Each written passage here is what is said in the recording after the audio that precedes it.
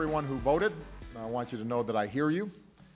To the 2/3 of voters who chose not to participate in the process yesterday, I hear you too.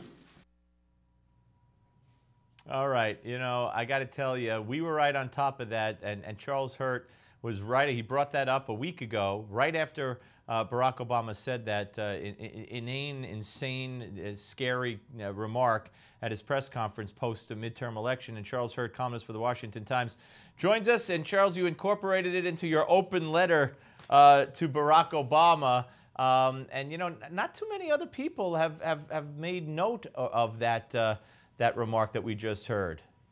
I can't understand that, Steve, because to me it is, and I feel like I've heard a lot of very, very scary things out of this guy's mouth, but that to me is far and away, I think, the scariest thing I've ever heard. Because what it means is, you know, he heard the people that voted, but he also heard this much larger group of people who didn't vote, and somehow that supersedes the outcome of an election. So what he's saying is elections don't matter. What matters is what voices he hears, and we don't know who these voices are. And I mean, I don't know what it means, but clearly it means he doesn't believe in the supremacy of the outcome of an actual election, unless of course he wins. Because of course, going into the election, he was talking about this election was a referendum on him and his policy. Right. And then at the back end, he says this, basically dismissing the entire election, and not to mention the degree to which he insults and mocks and ridicules all of those good Americans who went out and voted in this election. Absolutely. He's laughing at them. You know what it would be like? It would be like Romney saying and the Republicans saying, well, you know, you're not getting your Supreme Court picks or you're not getting your nominees because you really didn't win because a lot of our base stayed home. So we have to take them into consideration. Exactly, but of course that wouldn't work because I think the only the only way that these voices matter is if they're voices that President Obama hears, and so it wouldn't help us in any way. But if what are they telling him? What is it? You know, ultimately, at the end of the day, what he's saying is, look, guys, you people are stupid. You know, just like his Obamacare architect. Yep. You people are stupid. Yep. You don't know what you're talking about. Shut up. Sit down. I'm going to do for you what you need to have done for you. What you're too dumb to know. Well, Charles, you know, and it's interesting. We had Ben Carson on earlier, and one of the things he said was the reason this guy from MIT feels emboldened to say what he said, and the reason Lois Lerner feels emboldened to do what she does, is because there's never any consequences for anything that happens. None. No, there really isn't. It's almost like everything is like.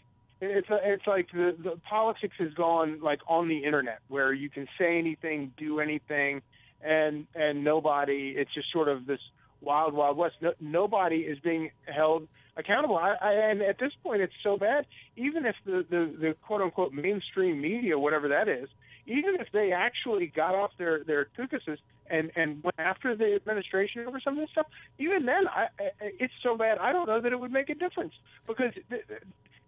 I mean, you have a president who said, yeah, there was an election, but, you know, I heard other people. Well, I mean, and your letter, I know it's just insane. And as you put in your letter to the president at the Washington Times, WashingtonTimes.com, these 2 years ahead are frightening to not only you and me, but many, many, many American people. Yeah, and to like true liberals, and to people who believe in the rights of minorities. That's what we're talking about here. That's what the founders spent all their time talking about, was how to protect the rights of minorities and the minority in politics.